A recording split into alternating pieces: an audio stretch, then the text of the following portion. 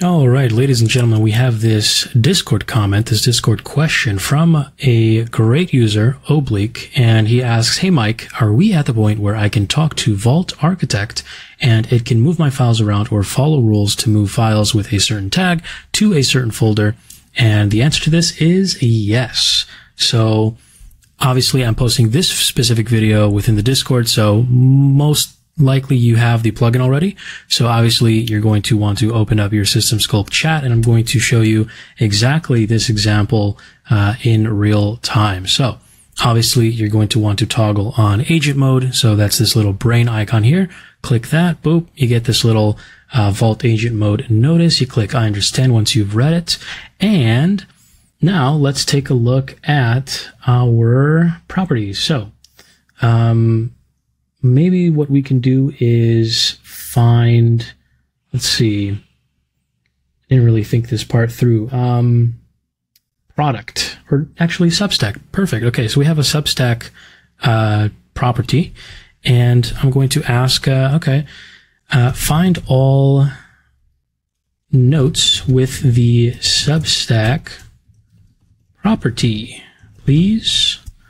And now it's going to go ahead and do exactly that. So before, the way that it would try to do this, it would use grep, and it would just kind of grep across your entire vault, which of course grep, if you're familiar with it, is very fast, but not as fast as just straight up searching through metadata. So boom, look how fast I was. I'm talking and it's already done. So let's take a look at what it did here. So it says listing notes. I've got a request to find all notes, yada, yada. It looks like I should check the front matter. Cool. And it did exactly this, right? So here we have, the tool call. It searched for it. It's found, it did properties as Substack, and it found, I believe 2 files, right? Yeah. Total found 2. So really informative, tool calling for the AI agent. And so if we close all of these, it, ended its response with, "Hey, I found 2 notes and these are them." And so it does look like they are kind of duplicates, because I have a Zettelkasten legacy and a regular Zettelkasten file. So I'm going to actually tell it, "Hey, can you check if these 2 are duplicates? I just want to make sure." And so again, instead of me going and finding these files, and maybe you might be thinking, you know what, that's just 2 files. I could just open them up and check them out, right? What if this was like 10 files, right? Or 20 or 30 or 50 files that were potentially mixed assortments of duplicates, right? Maybe you have a really disorganized vault and you've kind of copied and pasted things over so many times, you don't really know which one's which one's the latest version of something, right? So this agent is able to help you with that. So right now it's reading those 2 files, and now it's kind of reasoning through. And so the final answer, it tells me, is they are identical, same front matter and body. You can safely trash the legacy copy. Very cool. Okay.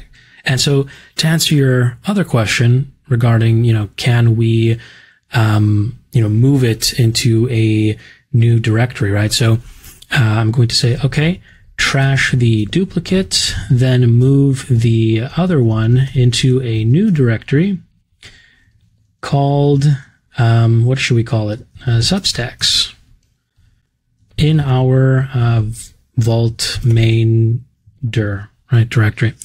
And hopefully it does exactly what I just told it to. Again, this is just a very simple example, but I mean, you can just think about all of the intricacies of what this allows you to do. So, okay, it's asking us to confirm, okay, trash files. It's trying to trash a file, so we should always check those. This is the correct one to trash. It's the one in the legacy Zettelkasten. So I'm going to approve that. And so it did move 1 items to trash. It's very good. Now, if we look here, look, check that out. It says Substack 1. There's only 1 match for that. And now it's trying to move this file into destination Substack. Let's see if that works, because this, I don't think we don't have a directory for that yet. So hopefully it works. Let's see. Did it work? Error. Yeah. So it did hit an error because that directory doesn't exist yet. Let's see if it autocorrects here. So it's reasoning. Okay. Fingers crossed. It's listing out the directories.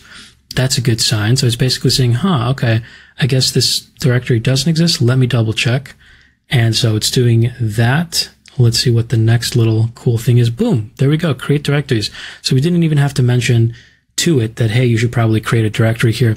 Now, one way we could have circumvented this or not had this happen in the first place is if we included our vault structure. So that's even more impressive, right? Because it did all of this without, and now, you know, while I'm talking, let's move that item because now the directory exists. Let's click approve. Boom. Let's see if it was successful. Success, true. Let's see, Substacks, boom, directory. There it is. And so it ended its response. It said, okay, so the duplicate was trash. And then we moved the surviving note. I love that wording there. And there you have it, ladies and gentlemen. Very, very flawless experience. I love the back and forth. This is only going to get better. I mean, come on. If you come across absolutely any issues, let me know immediately, no matter what you're trying to do with your vault. I want to make this the perfect tool for maneuvering and just having an actual intelligent assistant be with you there every step of the way in your vault. Thank you so much for watching.